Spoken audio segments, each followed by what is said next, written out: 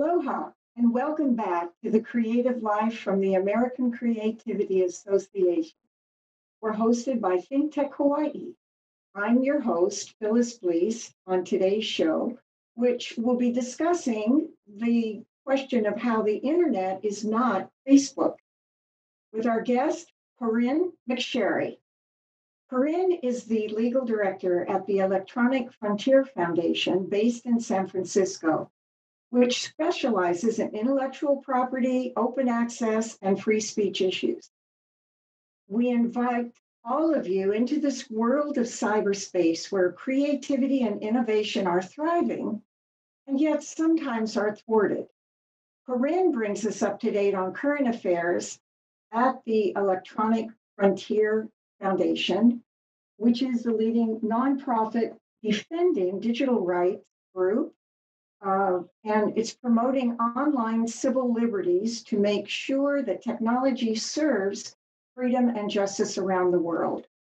In that regard, she'll be sharing early threats to the free flow of creativity, innovation, and knowledge that led to the creation of the EFF.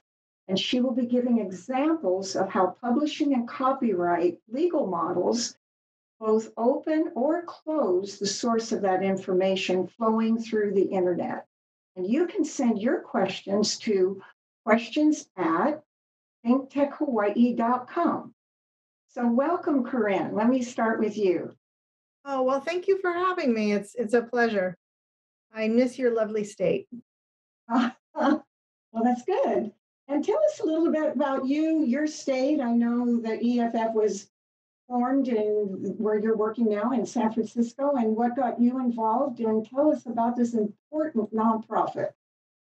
Sure. So we are based in San Francisco, California, just a little bit north of Silicon Valley, in the heart of a place that's sort of been a burgeoning center of technological development that, as everybody knows, has gone in many, many directions. And in the early days, EFF, sort of the very beginning, started with a mission of a somewhat smaller mission, which was really to explain to judges and government officials and others how technology worked, because the concern of the founders of the organization was that way too many people were going to make rules and regulations and enforce old rules and regulations in ways that wouldn't really make sense because they didn't understand the technology.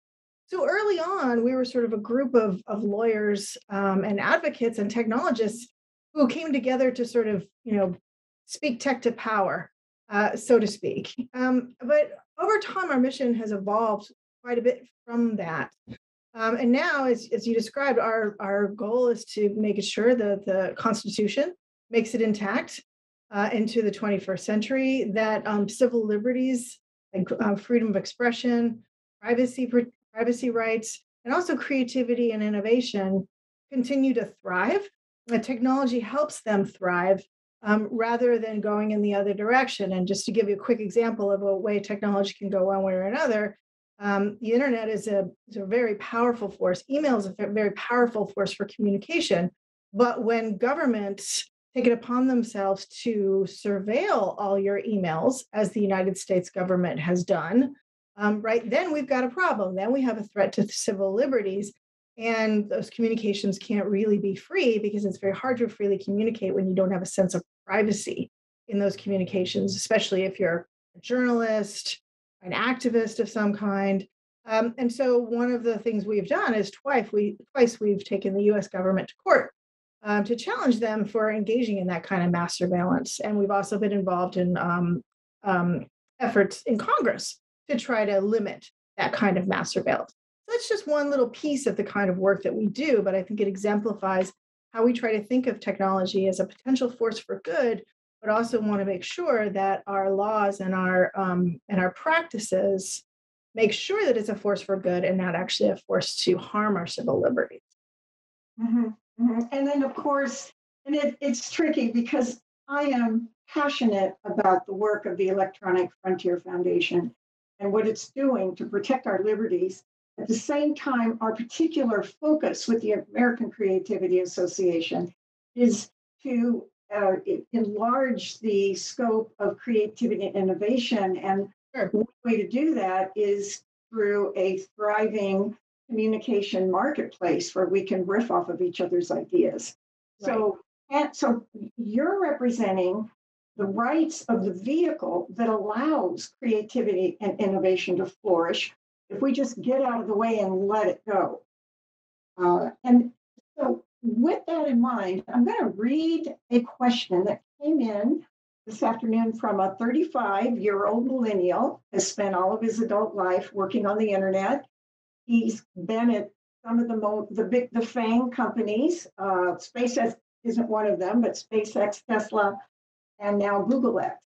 And here's what he said, and he was just adored the internet, and it was everything to him. So he says, I used to be a card-carrying member of the EFF, but I think I am much more moderated in that view now that I see the other side. And personally, I really have no idea what's right. It's very complicated. I can envision many dystopias where the government spies on its citizens, but I can also imagine complete privacy and encryption, making it very hard to catch and stop bad people. What does our guest think? Yeah. So first of all, I hope that person is watching and that I will be able to convince you to once again be a card carrying member of EFF. And I say that because actually, we are very much a membership organization. We get some institutional support, but really we rely on our members and we care deeply about them. At the same time, we have to do as an organization what we think is right. And with respect to things like encryption, I'll just pick off that piece of it. Um, we have seen, governments arguing, just that, saying, look, if we have perfect encryption or perfectly strong encryption, then the bad guys can take advantage of that, and bad guys will take advantage of that to do horrible things. And there's something to that. I'm not naive. No one here is naive to think that, encryption will only be used by good people. The problem is this, and I think technologists especially will understand this, and the ones that I talk to understand this. You can't build a special key to unlock encryption and ensure that it's only used by good guys. If you make it possible to break encryption, that is also going to be used by bad guys. It's also going to be used by governments to spy on dissidents and journalists and anyone else that they don't like, people who most desperately need to have encrypted communications in order to thrive and in order to go forward. So I wish very much that there was an easy path out of this dilemma, but there isn't one. And so what we try to think about is, weighing the different challenges and coming up with the best solution for the most people. And again, every time we also try to pay attention to what technologists tell us. So we have security researchers on staff, and we also talk to outside people and we say, is it possible to do this thing? Is it possible to really balance encryption and privacy? And the answer that we get over and over from the people who would know best is no. This isn't a situation where you can nerd harder. If you build a backdoor into encryption, it will be taken advantage of by all kinds of people that you would not approve of. Hmm. The US government disagrees with us, but I think they're wrong. Well, I'm thinking we'll need two shows or three with you, Corynne. Sure. We've just been through January 6th. We've been through Twitter and Facebook closing down, free speech. And when they close down political statements, they close down creativity and innovative statements. Right. So we have, like our millennial who said, I don't know what's right now. So another millennial has asked this question. Maybe it kind of started out, let me get the very beginning of it. My main question is about how the political and legal positions of EFF are determined, especially as digital technology evolves. Mm-hmm. There isn't a quote constitution of what the EFF's positions are, and the cost benefits of various positions do change over the years. Sure. Also, the EFF has just had one of its co-founders. Perhaps part of this exact issue came on. They just left. The ACLU is a similar organization that has over the years changed some of its core positions. So bottom line, I'm referring to what do you get when we donate to EFF? What are the politics? What are the legal positions? What are they doing for us as their members? Okay, well, that's a big question. I know. And it all came in one drop. So okay, so let me pick off a couple pieces of that. So in terms of how does EFF sort of come to its position? Our core thing at EFF is we fight for the users. So that's our number one thing. And we try to figure out what is the best course for internet users because they're the ones who most often do not have a voice in the courts and do not have a voice in Congress and do not have a voice internationally. So for example, Facebook, Google, all the tech giants, they have a big voice. They can say many things, and I know they're under attack right now, but they can fight back on their own. They don't need us, right? Who needs us are all the users who need to make sure that we have an environment where they can continue to speak and thrive. I'll give you an example of what I'm talking about here. okay. There's some argument about how there need to be reforms to the law. And a lot of those proposed reforms are really about punishing Facebook, saying, Facebook, you need to do more to make online speech the way I want it to be. Now, one problem with that is that it's actually very difficult to decide what the perfect online speech is in a way that everyone's going to agree on. One problem. The second problem is that Facebook's been trying to do something like that for years and does it badly. And the third problem, the most fundamental problem, is that the changes to the law that are often being proposed, including by Facebook, their primary results, in our estimation, is going to make it very, very difficult for smaller alternatives to ever emerge. Now, for us, that's a problem. We think that's a problem because we don't think that people should be locked into one social media site or even just a few social media sites. People should have lots and lots of options. So we want lots of competition. We want lots of options because we think that's the best way to promote freedom of expression online and actually protect the rights of users. It's a complicated question. These are complicated issues, but that's kind of our starting point. That's what we try to do. And if you support EFF, you're supporting us doing that work for you. Now, this isn't obviously the forum for me to sort of be making a fundraising pitch, so I don't mean to be doing that. But in answer to the question, I think it's a fair question. You should know why you should support us. And that's why. We don't always get it perfectly right, but we try very hard, and we try very hard to make sure that our core values there are what's best for the internet and also trying to think long-term, not just short-term. Last thing I will say about that is that's also one reason that, for example, we will resist laws that seem to freeze technology in one way or another, that try to, for example, impose particular technological requirements that are very detailed. We don't like to do that because we think legislators, first of all, are often not technologists and not well positioned to make those decisions.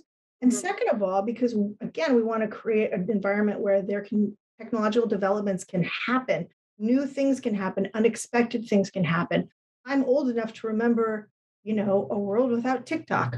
I'm old enough to remember a world without YouTube. Now, those particular technologies, and we're still talking here about social media, and I don't want to talk about that all the time. But the point is, different things emerge, different alternatives emerge, and we want to make sure that there's space for that. Mm-hmm.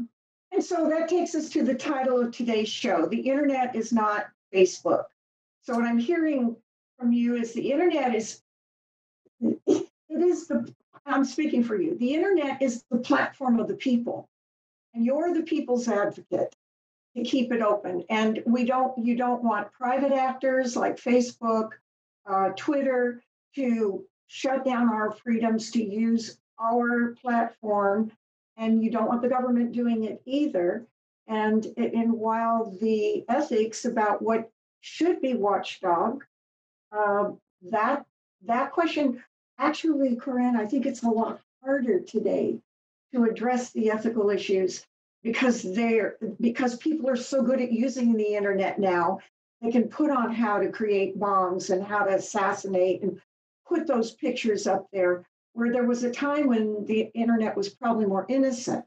And at your position in keeping all the freedoms available uh, on behalf of us, the users, is is profound. And then that's no doubt why you're a nonprofit organization, because you're a 501c3 for the benefit of health, education, welfare of the people, as a nonprofit protecting the people's rights to the internet. Mhm. So I get that. And is that what the title means? So the internet is not Facebook. Facebook may do a great job or it may do a bad job, but it can't be the litmus test or the gatekeeper for the rest of us on the internet. Is that why you named it this? I think the title for me is speaking to two different things. One is that at least in the United States, and this is not true, unfortunately, for every country, but in the United States, the internet means many, many things. The internet is email. The internet is messaging. The internet is a host of different kinds of technologies that we use every day and that we care about every day. But way too often, the conversation about the internet ends up devolving into being a conversation about social media and most of all, a conversation about Facebook. And when we let that happen, we lose really, really important benefits of the internet, and we make the internet sort of smaller and really kind of uglier than it actually is. So that's a concern that I have. And the other thing is that the other thing I want to speak to is that you know the internet shouldn't be Facebook. I want alternatives to Facebook to emerge. I want people to have other options. And one of the things that's really dangerous when you take an international perspective is that in many, many countries, for many, many people, actually the internet is Facebook for them because Facebook is available to them for free easily. And so they take advantage of that, and you can't blame them for that. But I don't think they should have to settle for that. I think they should get the whole internet, all of it, and including all of the technologies that are going to emerge next. There was a time when it seemed like MySpace was going to win the battle, and it didn't. Facebook's number one. Right.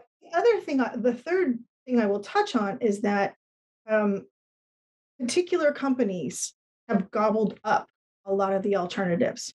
And Facebook's example, Google's an example, they're doing their very best to make it so that actually just a few companies sort of control huge amounts of our conversation, huge amounts of our expression, huge amounts of our creativity and options for innovation. And I think we have to fight that. I don't want just a few companies to have that much power. I want to make it so we have lots and lots of options. Now, I want to say one more thing, because I think that when we think about threats to expression and creativity, I don't want us to be naive.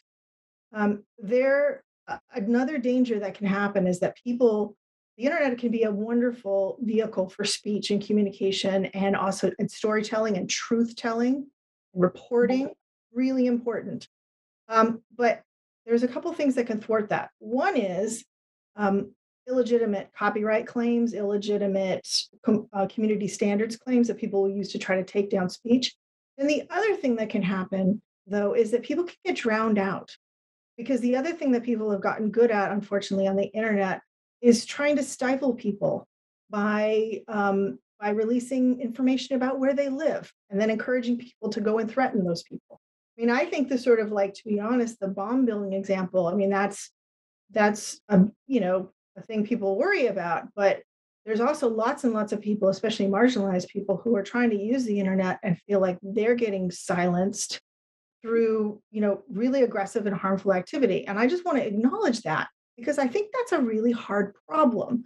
And the best way is not to pretend it's not true, but trying to figure out how do we address that without um, resulting in the silencing of lots and lots of other speech. And it's not an easy answer. And I think anyone who tells you there's an easy answer to it is just deceiving you or themselves.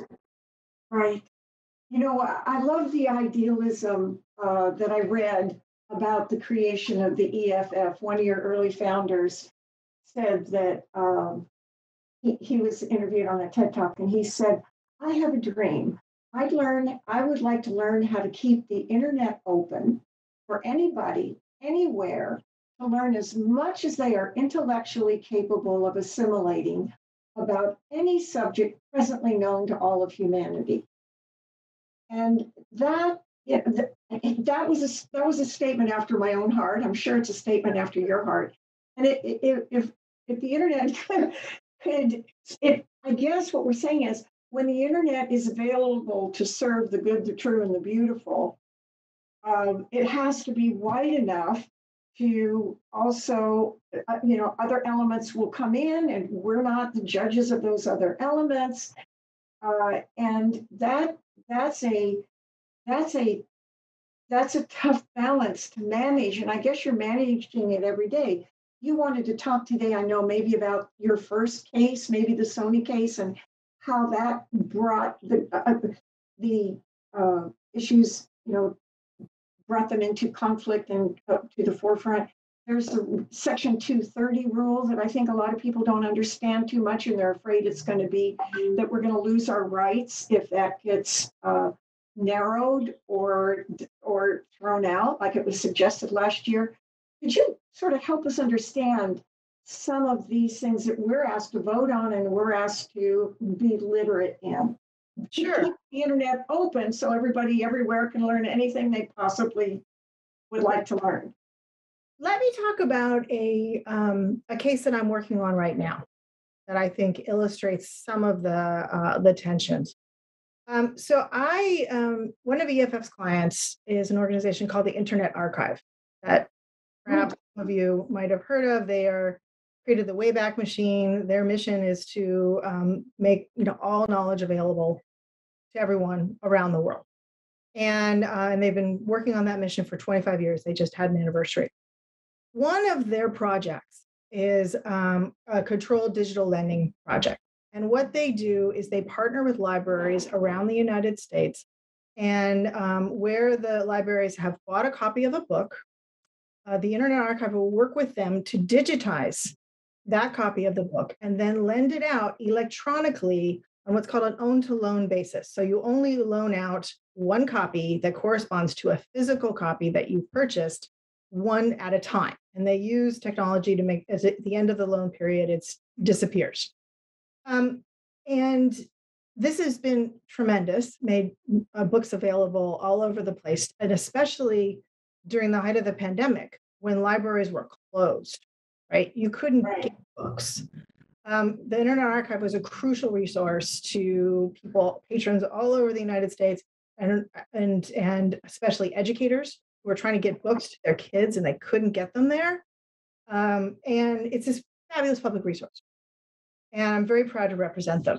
But right now, they're in the middle of litigation against 4 publishers who are suing them for doing this and saying this is copyright infringement and you don't have permission to do this and you're not allowed to do this.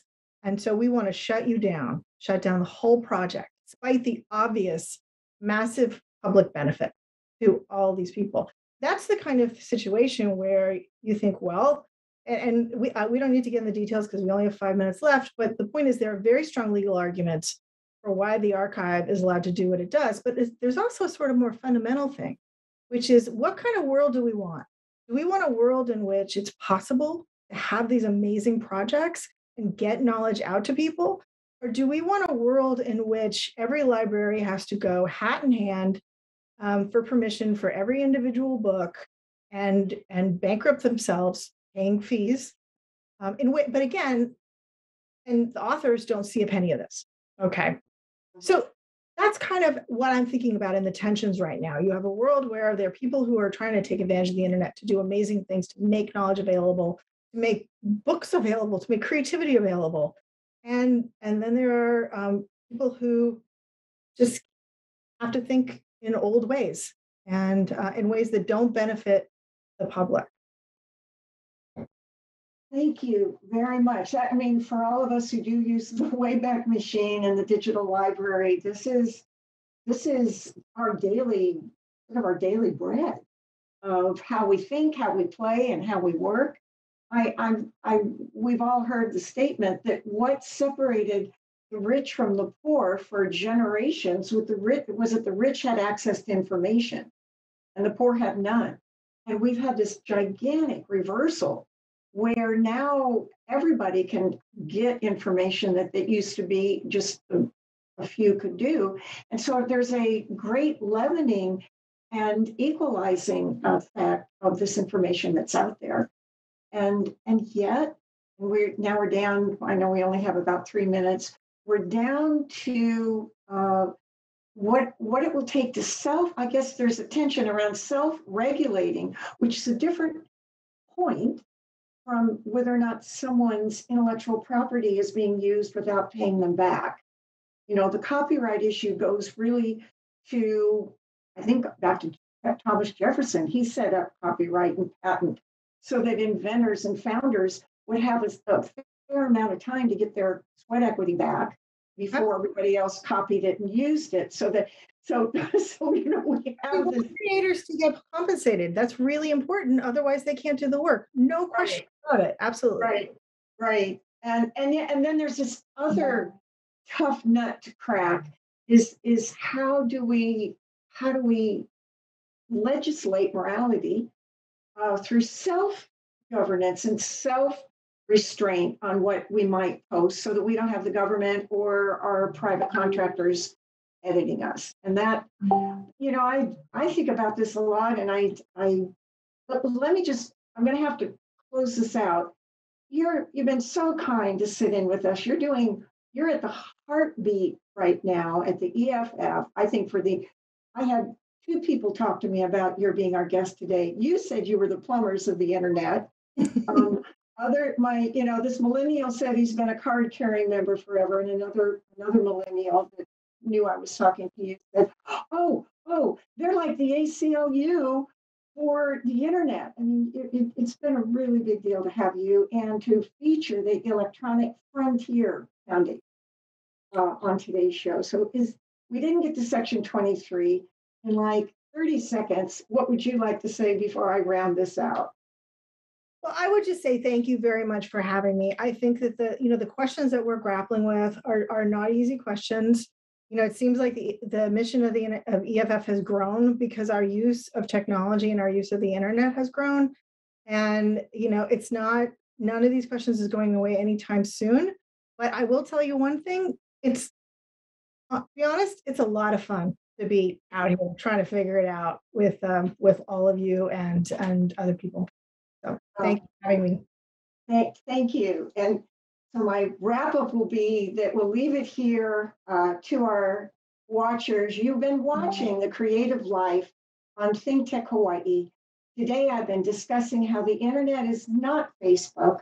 And we hope you found out how we got here and where we go next with our guest, Corynne McSherry from the Electronic Frontier Foundation.